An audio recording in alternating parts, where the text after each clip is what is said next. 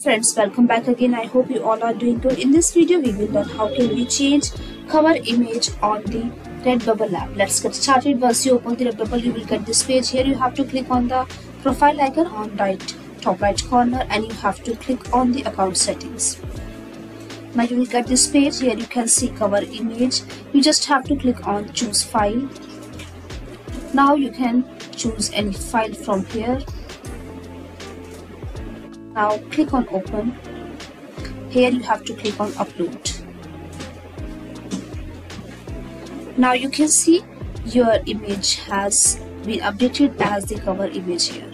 So that's it for this video guys. I hope it was great help to you. Thanks for watching this, and I will see you in the next video.